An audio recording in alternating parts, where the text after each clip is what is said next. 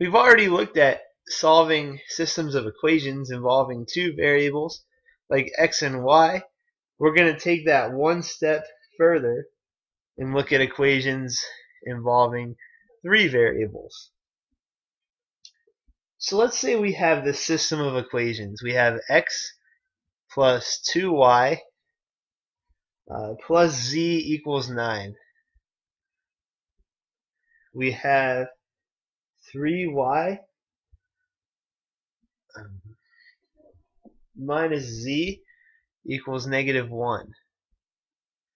We have 3z equals 12. Now we could certainly graph all three of these, but that would be kind of tedious. So we're going to take a look at how we can solve this using substitution. Let's look for an equation that would be simple to solve for a variable. I like this third one, 3z equals 12. That's pretty simple to solve for z. If we divide both sides by 3, we find that z equals 4. Now we can put this in for any equation involving z. We can just put in 4. If we put 4 in the second equation, we'd only have one variable left. If we put z in the first equation, we'd still be left with x and y, and we wouldn't know what to do with those x's and y's. So let's take the second equation, 3y minus z. We can put in 4 for z equals -1. Then we'll add 4 to both sides to get that y term by itself. We get 3y equals 3. Let's divide by 3. We get y equals 1. Now we know z, we know y. All that's left to find is x, so let's take that top equation. We have x plus 2y, so 2 times 1, remember y is equal to 1, plus z, remember z is 4, is going to equal 9. So x plus 2 plus 4 equals 9, or x plus 6 equals 9. We'll take 6 from both sides, and we'll get x is equal to 3. So we have our solution that x is 3, y is 1, and z is 4. Alright, so let's apply this to a real life example. Let's say we have 3 customers at a burger joint: Carmen, Jack, and Carol. Carmen spends $5.95 at this place. Jack spends $10.41, and Carol spends $5.35. So then Carmen, we know, has bought 2 burgers, 1 order of fries, and 2 sodas. So we're going to call burgers B, fries F, sodas S. We know that Jack orders 3 burgers, 3 French fries, and 3 sodas. Carol orders 1 burger. She orders 2 orders of French fries, and she orders 2 sodas. Apparently there's no free refills at this burger place. So we know that Carmen's 2 burgers, 1 fry, and 2 sodas totaled at $5.95. We know that Jack his 3 burgers, 3 fries, and 3 sodas total to $10.41. We know that Carol, her 1 burger, 2 fries, and 2 sodas total to $5.35. So we can use this system of equations to find the unit price for burgers, fries, and soda. Alright, so last time we used eliminate or substitution to find our variables. This time we're going to go ahead and try using elimination. So what I want to do is I'm going to take the first 2 equations, write them out this way. 2b plus f plus 2s equals 595, and 3b plus 3f plus 3s equals 1041. Not necessarily an easy way to eliminate those ones. So we can consider using one of these variables as a lowest common multiple. We can either do b, f, or s. I'm going to choose f, since if I multiply this by 3, I'm only going to have to multiply one equation. So if I multiply that by 3, I get 6b plus 3f plus 6f. 595 times 3. I'm going to have to pull out the calculator for that one.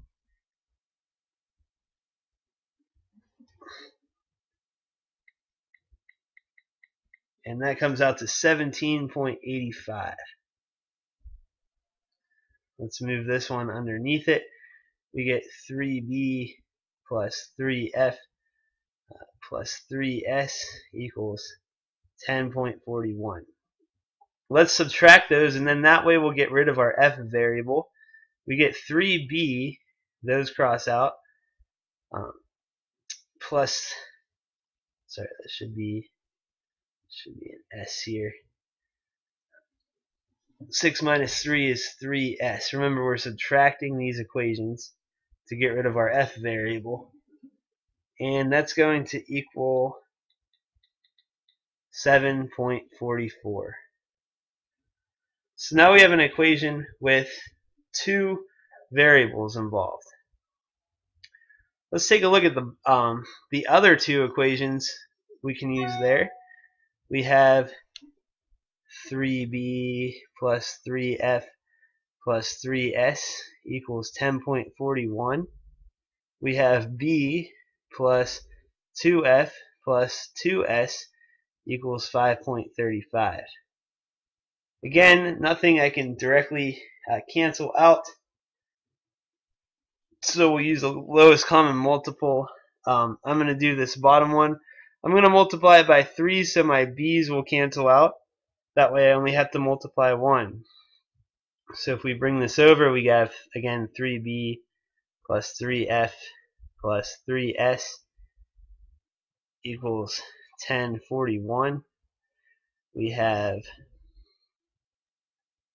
3b plus 6f plus 6s equals 3 times 5.35 is going to give me 16.05.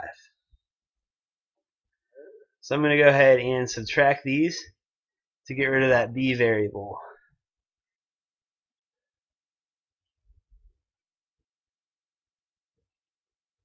So we have we're left with negative 3f plus negative 3s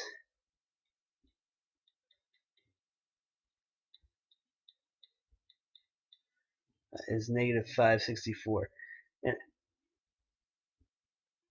I apologize for that. I wrote these 2 equations up here again. I forgot the variables we actually wanted to get it in are b and s. So we actually want to again cancel out this f variable. To do that, we're going to have to turn them both into their lowest common multiple, which is 6. So I'm going to multiply this top one by 2 to make that a 6f. I'm going to multiply this bottom by 3 to make that a 6f. So we're going to get 6b plus 6f plus 6s equals 20.82 if I multiply that whole thing out by 2. And if I multiply the bottom by 3, we'll get 3b plus 6f plus 6s equals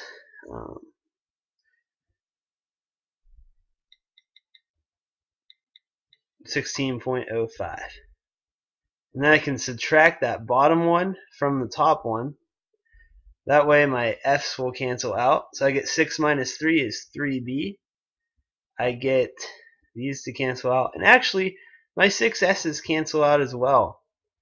So I'm left with 20.82 minus 16.05. And that's going to give me 4.77.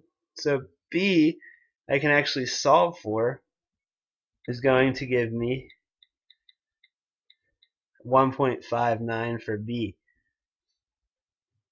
Now I know b, I can plug this b in for this b. So let's do that up here. We know that 3 times 1.59 plus 3s equals 7.44. So 4.77 plus 3s equals 7.44. Subtract 4.77 from each side. We get 3s is equal to 2.67. Let's divide both sides by 3. We end up getting s is equal to 8.89 or 89 cents. So we found out the soda is 89 cents each. A burger is $1.59 a piece. Now we have these two variables. We can plug them in for any of these three equations to solve for f. So let's get all of our work out of the way.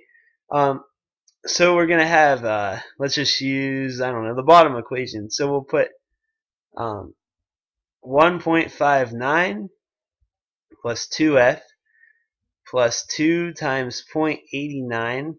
Again, that's coming from there, and that's coming from there, is equal to 5.35.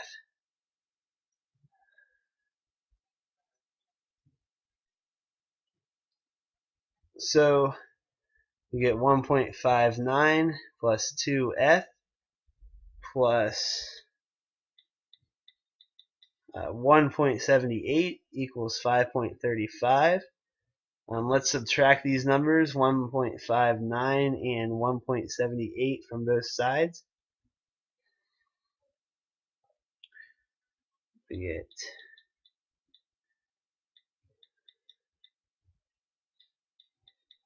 2f is equal to 1.98, and let's divide both sides by 2. We get f equals 99 cents. So a fry costs 99 cents. So those are our three answers. The soda costs 89 cents, the fries cost 99 cents, and the burgers cost $1.59. Notice I didn't necessarily know how that was going to work out. I just kind of eliminated and subbed numbers in.